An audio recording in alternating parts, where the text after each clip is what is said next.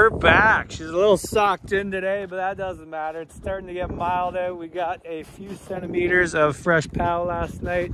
I still don't have my truck back. It's been 2.5 months. I just picked this up. I'm gonna drive it for a little bit. My insurance company stopped paying for my rental within the first month. We got Ty over there. He shaved his beard off. He looked like a 12-year-old. So yeah, my insurance company only paid for the first month, and my truck's been 2.5 months, so I just had a fancy little nice bill. So maybe this video will pay for the rental, maybe not. When was it? A couple months ago, back in the fall, Skydio gave me the opportunity to test out this prototype drone, and it is hands down amazing, next level. It does everything you want it to do and more. The best part is you don't even have to know how to fly a drone. You just put it up in the sky with either the beacon, your phone, or the remote, and you just click on yourself and it follows you. So better than ending up in the trees like my drone. And you can also manually fly it. It comes with a remote. I didn't bring it downstairs for some reason. And another fancy feature I like about this, when you put it in manual mode and you go wide open, you know, take safeties off, it leaves the safeties on. So basically most drones, when you put it in party mode, wide open, you know, 100 mile an hour, it's all safeties off. You know, if you fly into the trees, you're hitting the trees. This one, they stay on. So you can still fly 100 miles an hour at the tree, but it'll slow down and it will work its way around the tree. So that is a nice safety feature instead of losing your drone, because that seems to happen a lot. I've clipped my fair share of trees, seagulls, and birds in the day. So. And I had to climb the trees to the very top, which sucks. No one likes climbing the trees. No. So anyways, we saw a video Skydio posted the other day. They took this thing through a sprinkler for like 20 minutes. So on the Skydio 1, I was actually jamming. I was beating it up with a pool noodle. I was jamming like grass in it, like whatever these things are called. It seemed to go pretty well. I smacked it with a pool noodle pretty hard. And today I figured let's throw some light snowballs through it, Ty. No bricks, no bricks, no ice chunks. But you know, let's throw some snow through it and see where we end up. So I don't know how it's gonna go, but you don't know till you know, right? Exactly. Let's do it. All right, let's put this bird in the sky. Another favorite part about this, the batteries are magnetic. So this is your battery. She lasts about 25, 28 minutes. And there you go, swing. All right, let's put her up. So here's the launch screen. Basically, you set your settings. I just hold the takeoff button. And she goes.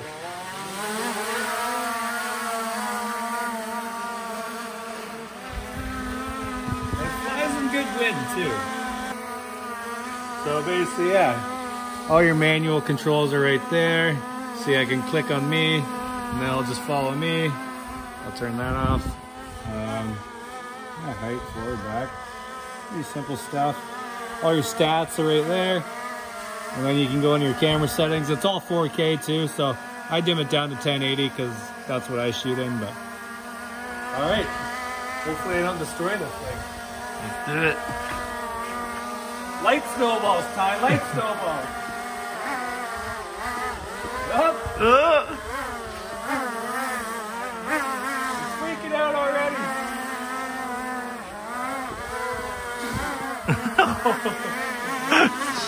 It's got snow on it, so it doesn't know what to do.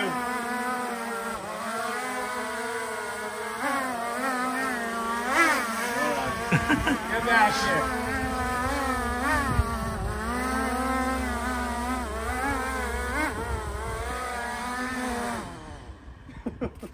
Well, at least it stayed in the air. Yeah, so it just doesn't like when it has snow on it. Yeah, it stayed in the air, no problem.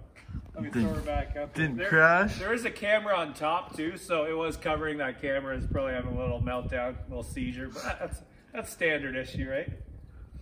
You would freak out if you had snow on your head. I put her back up here. So yeah, it just recalibrates. Gets everything going. Put her back up. Back in the sky, Frank.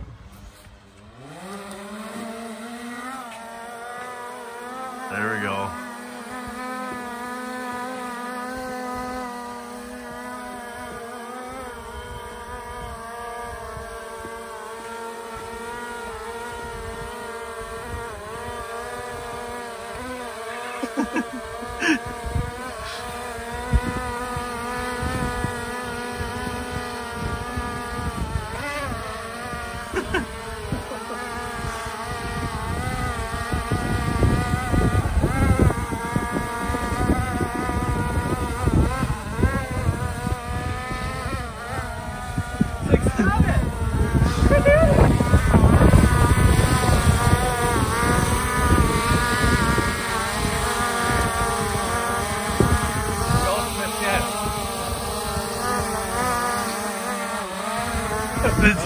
It's like no.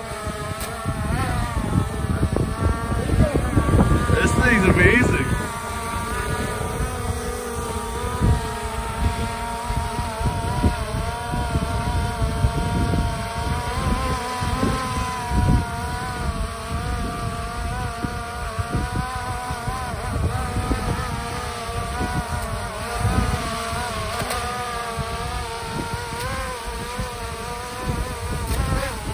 She works good.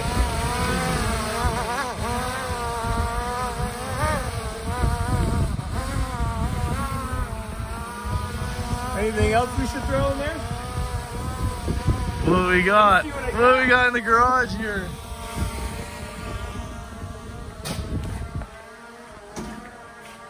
I don't think I should throw giant chunks of cardboard at it, but I'll throw more snow at it.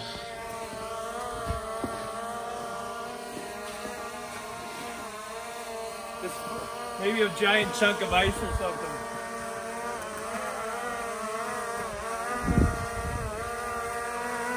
It's pretty amazing. I'd say I approve. Full approved. And the best part, hit the land button, comes down, lands right in your hand. Thing's still mint. Oh yeah. So as you can see, I was trying not to cover the cameras because, you know, when you cover the cameras, it thinks there's a bird landing on it or something, and it likes to take off. But no, she did pretty well. Don't see any snow in the engines, even though I was throwing it straight at it. Grinded up those weeds pretty good. Definitely highly recommend the Skydio 2. You know, they didn't tell me to do this video. I just wanted to test it. I do obviously work for them, but I just figured I'd test out the durability of this thing. It's pretty wild. I've taken it on some cool trips. I took it sledding down south. We're heading to Arkansas this month, so I'm gonna bring it there. And yeah, I want to use more manual mode. I've been using the automatic, the follow mode a lot, but I want to get the manual shots, you know. Test that out a lot more. I haven't done much, so. Battery's amazing. It does about, what is it, 55 kilometers an hour, so it's pretty quick. And it's cheap too. It's only $1,000. So compared to other comparable drones, which are twice that. And there's a magnet on the front, so you can put filters over the lens as well. So I've been testing that out lately. Anyways, I'm gonna include a little compilation for you guys to watch of the recent drone footage I have, and then we're gonna go do some other stuff. So thank you guys for watching. I hope you consider one. I highly recommend it. I love it. Obviously, you guys have seen the other videos with all the crazy follow stuff. So have a fantastic day and enjoy the video. We'll see you later.